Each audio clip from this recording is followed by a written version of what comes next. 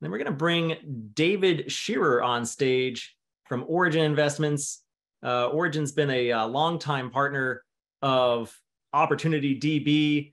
They closed their OZ Fund 1 a while back, and they're on to QOZ Fund 2, investing in luxury multifamily real estate in growth markets all over the United States, but predominantly centered in the southern section of the United States. There's David. Great to see you. You can dive in as soon as you're ready. Okay, I appreciate that. I'm going to jump right in. Yes, Origin Investments, we do three things, and you're right, Jimmy, it's all in the Southeast, Texas, and the Southwest. We've been around for 15 years. What I'm most proud of, and I'm just going to jump right in, I'm most proud of our performance. I think that my partner and I founded the firm in 2007. My partner's name is Michael Episcope. He's been on this in the past. He's actually traveling, so I'm filling in. So you get the other partner today. We have generated 24% returns on all of our investments since inception, the 2.1 equity multiple. I think a lot of people are drawn to our co-investment. We're very aligned as a company. As we sit today, we've raised and deployed $1 billion in equity, and 75 million of that is my partner and my capital, and increasingly the capital of our team. And then in terms of investment partners, we have 2,900 investment partners, and we value those relationships quite a bit. In terms of where we are as a company, and we want to talk about QOZ at this point. QOZ is an extension of our development vertical. And so we have offices throughout all of the areas that we invest. So Nashville, we have an office where people live and work. Atlanta, Dallas, Denver. These are all offices that we have. So the QOZ development strategy is an extension of our development strategy in these markets. The first fund was 270 million of equity. We generally use about 60% debt to equity levels. And so the asset level was about 700 million in Fund 1. Fund 2 will be roughly the same size. It's a $300 million target raise. We're just over 180 million raised to date. We started raising, I believe, in November of last year. We anticipate that raise will complete in the next 6 months. One of the differentiators at Origin in our opportunity zone investing is we're only investing in multifamily. We're only investing in these cities that we live and cover. And so if you want a diversified QOZ fund that invests in multiple asset classes, that wouldn't be our fund. If you believe that multifamily is an outperforming asset class, which it has been, this is the highest performing asset class in real estate for the past 30 years. Also the lowest standard deviation. And that's why we're here.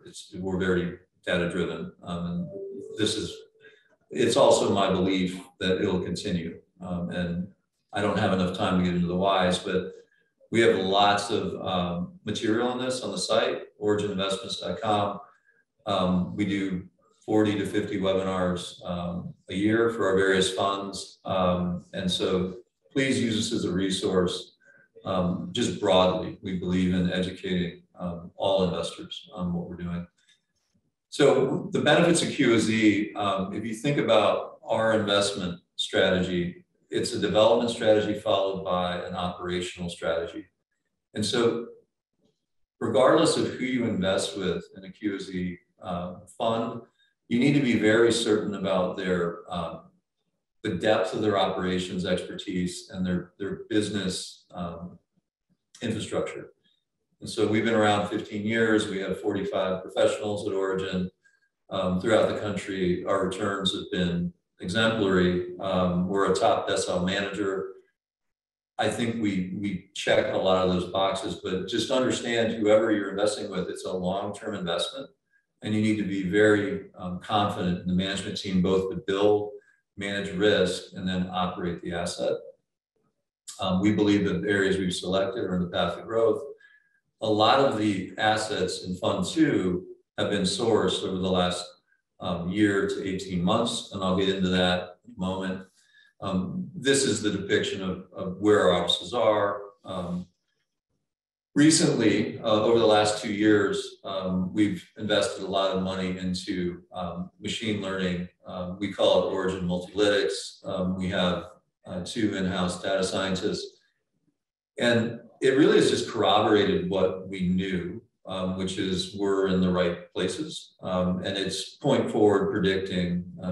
It processes about 2.7 billion pieces of data a month to create predictive analytics on future rent growth. And what we're seeing is these markets will continue to outperform in the next 1, 2, 3, 5 years.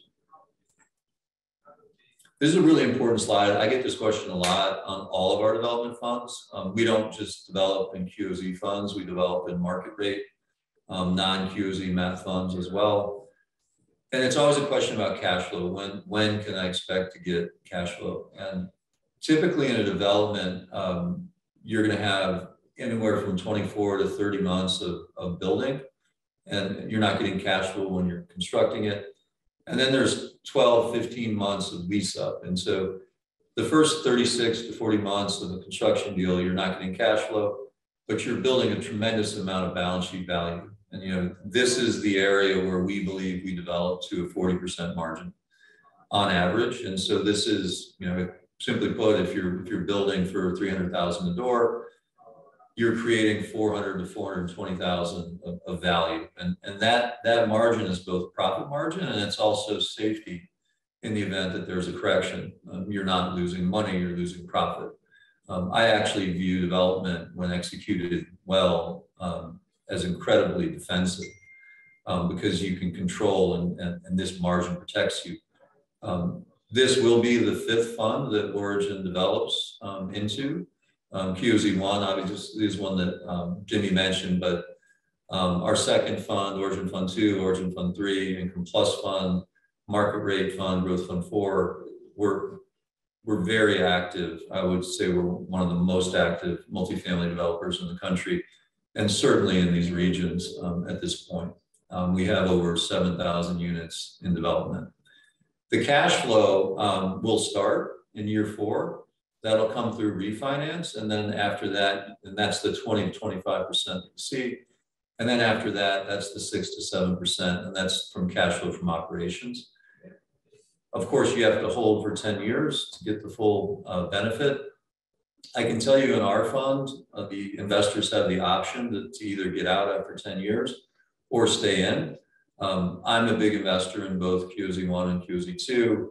I will be staying in because the money continues to accumulate for 15 more years tax-free. So you can actually hold until 2046 and it still accumulates tax-free, which I believe is just an enormous benefit. I view it as you're creating an IRA and letting it run. This is an example of a deal, and Jimmy, let me know if I'm low on time here. I don't typically do 15-minute things, but Ava Gainesville, it's very indicative of the types of deals that we're looking at. I can tell you in QOZ Fund 2, I believe we have the best development site in the entire Southeast, which is our Nashville site. It's the old Beeman auto dealership site in the Gulch. It's a great example of how much these neighborhoods have changed since the census of 2010. And the Gulch is just a very, very different place. It's not gentrifying. It's one of the best areas in Nashville. Ava Gainesville is one of our build-to-rent deals. We're doing many of these deals, both in QOZ, but also in our market rate funds, development funds. Build for rent, we love the demographics of this. I like them even better now because with the cost of housing going up through appreciation in the last 2 years, and now the mortgage rates have gone from 3 to 5.5, it's just not viable and affordable for people to buy. And so this build for rent product gives people that experience without having to buy. And we believe this demand segment is going to be growing quite rapidly. These types of deals, if you really want to get the highest returns, what you need to find are large land sites, because this is horizontal development. You can't build up. And so you're not going to get the same density. So you have to get large land sites at the right basis that importantly are also close to downtowns. And so you don't want to be in the middle of nowhere. And that's what's so interesting here. So you're in East Atlanta. Origin is incredibly experienced in Atlanta. We've done over 2,500 units in Atlanta, not just development, but also value add, core. We recently sold a deal for Fund 3 that we built phase 2 on in Virginia Highlands. This is just an extension of an awful lot of activity over the last 10 years, and we're quite active. But this particular site is less than a 2-minute drive from the downtown, totally in the density, access to retail that you want. We love the price. We've been working on this deal of the land. We've been working on it for over 9 months. Importantly, the returns here are so high relative to the risk because we're also close to securing $10 million in tax credits. So now, and we do this a lot. Another example would be in Colorado Springs. We have deals in our first QOZ fund and second QOZ fund where we're layering on the QOZ benefit with tax incentives from the city. And these are the types of unique opportunities that we try really hard to provide our investors. An 18.9% base case IRR in our world, the way we underwrite, just to get in the weeds a little bit, we don't trend rents during development. We drift our cap rates higher, 2% a year. We're incredibly conservative. And so for us to show you a 19, I would tell you that that's in other firms underwriting so much higher. And it's just something to keep in mind when you're looking at any fund's projected returns. You need to get into the weeds of how they're coming into their models and how they're looking at the world. We tend to over deliver, I would tell you. This is our full QOZ2 fund pipeline. And what you'll notice is I would focus mostly on the second estimated QOZ Fund 2 equity need. It mirrors the size of the fund. And what I'm trying to convey here is this fund is fully sourced. The deal that I told you about in Nashville that I think is the best deal in the Southeast. When I say that, I mean market rate or QOZ, just based on its location, demand drivers, rent growth. That's a Fund 2 deal. That's Ed Schill comments. But I could go on and on. The point is we're at equilibrium. We've been working on the sourcing for this fund for over 12, 18 months.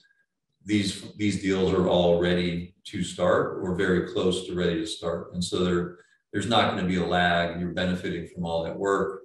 We're not trying to grow and put out money that isn't the highest margin money. That's how we stay top decile, is we keep capital raising and deal sourcing at equilibrium.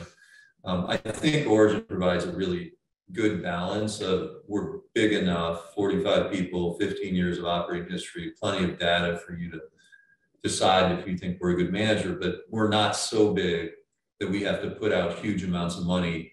And I actually believe as funds grow, their returns come down because they actually become too big and they're not able to choose and pick the best deals.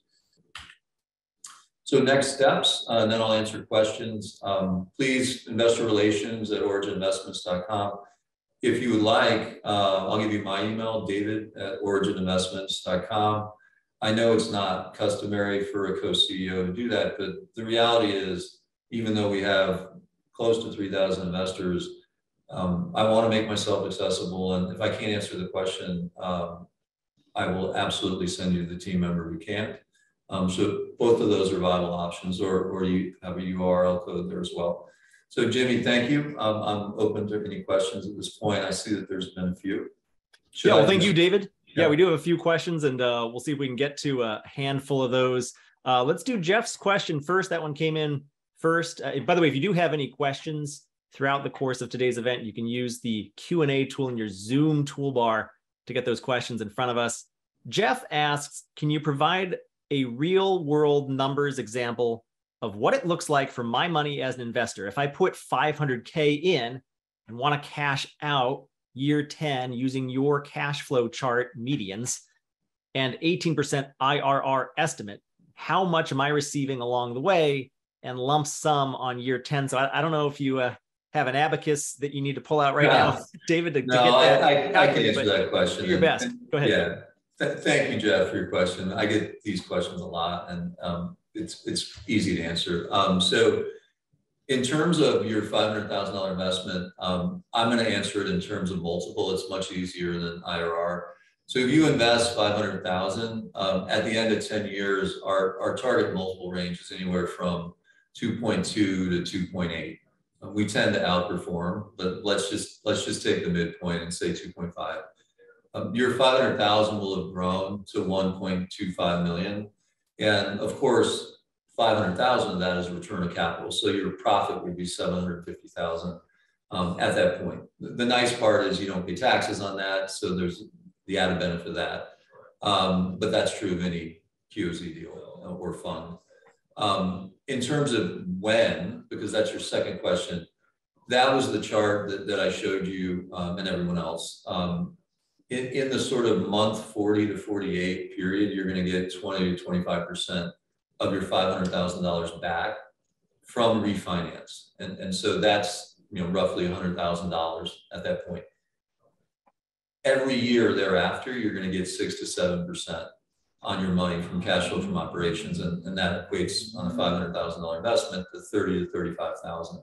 So if you're looking at year 6, 7, 8, 9, 10, there's an additional, I'll just make it very simple, 5 years at 30,000, 150,000 return there.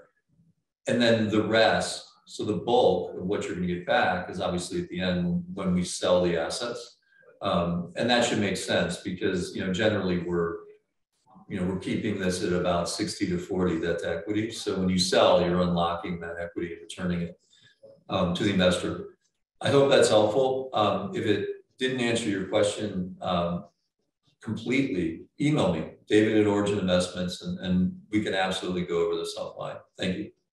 Great. Great answer there. Jeff, hopefully that answered your question. Otherwise, yeah, please do feel free to reach out to David or his team directly. Dave, we did get a request for you to turn your camera back on if you're able to, but if not, we can hear you just fine. So not totally urgent, but the next question here, we've got time for, I think, 2 or 3 more questions here before we close things up with this segment. This one comes from an anonymous attendee. He or she wants to know, what is the status of the seed deals? Are they closed? Are they in diligence? I think my camera's on. So it is, yes. Yeah. So the answer is it depends. So there's deals that we have under control, meaning we have the land tied up and have for over a year. That's something I didn't really mention, but we have land tied up at prices from mid 2020, early 2021. They're deeply, deeply in the money. And this is another thing that you should ask any manager. So if I bought a piece of land for $40 million and today it's worth 80, am I marking it up? Because a lot of fund managers do, and we don't. And everyone who enters this fund is getting enormous edge on the land purchases because we've been working on these deals and tying them up so long ago. And so that's one benefit. But in terms of pre-development, we have certain deals that are breaking ground. David Gainesville, for example, that breaks ground next month horizontally and a month after vertically. So that would be a deal that's far along in pre-development. But then there's other deals like Edge Hill, Nashville. That'll be a Q1 or Q2 2023 groundbreaking. It's a much more complicated deal because it's urban infill and you're having to deal with the city traffic patterns. It's multi-phase structured parking.